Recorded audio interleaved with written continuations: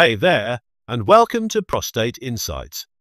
Today, we're talking about PSA, that's prostate-specific antigen, and why it's the most valuable player when it comes to understanding prostate health. Whether you're here to learn about screening, monitoring treatment, or just keeping yourself informed, you're in the right place. Let's dive in. So, what exactly is PSA? Well, it's a protein made by both healthy and cancerous prostate cells. Think of it as your prostate's calling card. Every prostate cancer produces PSA, but here's the kicker. The amount it produces can vary. Especially in aggressive cancers, the PSA levels per cell can be lower than in normal prostate tissue. Now, why do we care about PSA?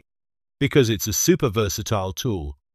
Doctors use PSA levels to 1. Assess how advanced prostate cancer is. 2. Monitor if treatments are working. 3.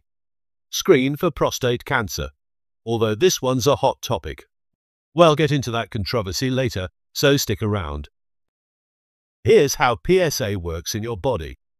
Normally, PSA is produced and released into your prostate ducts. A bit of it sneaks into your blood, totally normal. But when cancer disrupts the structure of the prostate, more PSA leaks into the bloodstream, including immature forms that didn't get fully processed. PSA levels also change as you age. That's normal. Here's a quick breakdown of what's typical. 40 to 49 years old. The PSA should be between 0 to 2.5 nanogram per milliliter. 50 to 59 years old. The PSA should be between 0 to 3.5 nanogram per milliliter. 60 to 69 years old. The PSA should be between 0 to 4.5 nanogram per milliliter. 70 to 79 years old.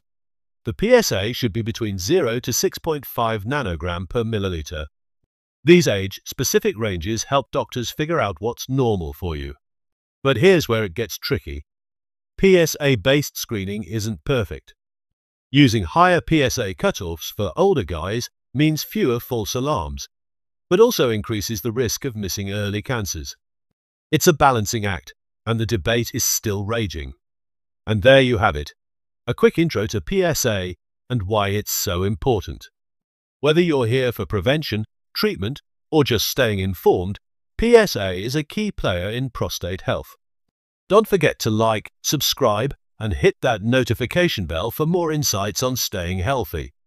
See you next time on Prostate Insights.